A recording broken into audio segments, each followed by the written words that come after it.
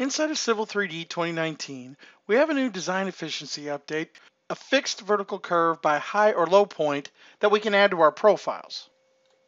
This type of geometry will allow us to actually start our design from a known point or a point in our design that we have to hold, and then actually design outward from it. So a good example of this is we have this road that is tying in from our two existing roads here, that we actually pulled this information in from InfraWorks. But we've got a culvert that needs to be placed right here to pass the water from the west side of the site to the east. So in our profile, we have our culvert that is shown. So that culvert is a 4-foot high culvert, and we've got to be 4 foot above it. So that point right there in space actually is going to control the design of this road, at least in this portion of the road. Now, before, when we had to create a situation like this, meaning we had to build a vertical curve here to create our low point, we would have to maybe iterate back and forth in order to find that exact location horizontally with a station and with a vertical elevation that we had a known elevation at that point. So we're able to do this now with this new fixed vertical curve because it is controlled by high or low point. So if we go over and select our vertical alignment from our vertical geometry inside of our profile, if you see here under our vertical curves and more fixed vertical curves, we have our two new vertical curve types. A fixed vertical curve that is parabolic for high and low, and then asks for a parameter and length. Same thing for circular curves. So we're going to select fixed vertical curve parabolic. All right, and the first thing it asks you for here is the high or low point. So I'm going to snap to this high point. All right, will this curve be in a sag or a crest? In this particular instance, it's going to be in a sag. And we'll give it a K value. We know the K value. In this particular area, it's a 30. All right, and we'll start off with a curve length of 150 feet. So it places our curve in our sag condition, and you can see the 3 grip marks. Okay, so I just go ahead and hit enter, and it's going to start to try and populate my corridor more because I've got my corridor broken out here because I don't have vertical elevations that it can follow right at this point. We're going to connect all that together and it'll generate the corridor back for me. So if you look here in the profile view, you can select that curve that we just put in, one of our new features, our new curves, and I can actually grab it and pull it out. Now look what's happening when you pull this out. If I stretch it this direction and let go, it's holding that particular high-low point. Now I can grab that and pull it back again, and it resets. But what we're wanting to do now is we're wanting to actually tie this back to our tangents on either side. So this is what I mean by design from a known point outwards. So we're going to design from this point this direction and this point this direction.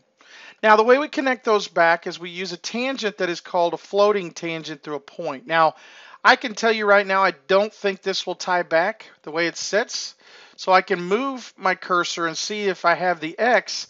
I can see that that tangent has to come way down. Okay, so a couple things I could do. I could actually just grab this curve and I could pull it up until it gets closer to my tangent. It does make that curve longer, but design-wise it may be desirable to do that. I'm going to pull it back just a little bit more. We also don't want to create a ton of cut in this area.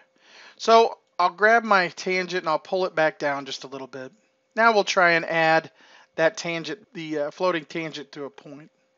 I'll select my curve and notice that I don't get any errors this time. So my tangent is actually low enough to actually create tangency. So I pick that point and I hit enter, and notice that it fixes everything together. All right. Now I'll do the same thing on the other side. And again, notice I'll put this in. I know that my tangent won't hook this way, but I can still select it and move it. And you can see that I've got to get down below elevation 900 in order for it to connect. So I would just simply grab my tangent and drop it down. And I would go back and add my floating tangent. So I'd pick my entity, and notice I'm still not low enough. All right. So I would just grab and edit that back down. Or I guess I could have extended this out a little bit more, but you have to remember that when you move this particular piece of the curve, it's going to affect the entire geometry. So I could have moved that. All right, I'll go ahead and add that tangent back again. And you can see that now that my curve is above, I can hook those together and it creates a grade break there. Now, in those areas where I have grade breaks, and I'll pull this labeling down so that you can see it, I could go back and add our typical vertical curve of maybe a free vertical curve parabola and just add that back in. So we can see right here in our command line that it is asking for a K value, so I'll just say 30 and I'll hit enter and it adds my vertical curve there. And I can do the same thing on the opposite side. I can add that same free vertical curve parabola and just add that in. And now I have my road connected all together. Now, one thing to remember about these curves, remember this point is our low point. So it is what is controlling this curve. All right, so if I grab and move any of the geometry around it, like say I move this vertical curve, I want to move this down. Notice it will move down, all right, but when I move up too far where it becomes non-tangent, then it will stop. But I can move and edit the geometry on the outside. Now I moved that geometry. Notice that my low point did not change. All right, I can see right here I've got that station labeled, and I can see that my low point is still the same and the station is still the same, which is what we were trying to achieve. I'll grab this on the other side here and give you a quick look. I can move my geometry down. All right, but it's still, when it becomes non-tangent or the geometry doesn't work anymore how we've defined it, then it will not allow you to go any further. So this is a pretty tight curve. I can move it a little bit laterally, all right, and it'll work fine, or you can actually adjust it. But once it becomes unusable or non-tangent, then it will not allow you to do it. So this is just one example of creating a vertical curve by using the fixed vertical curves by high point or low point. Again, this is a pretty typical scenario and a typical everyday thing you might run into. So I hope that you would see how this would help in efficiency of creating this vertical profile.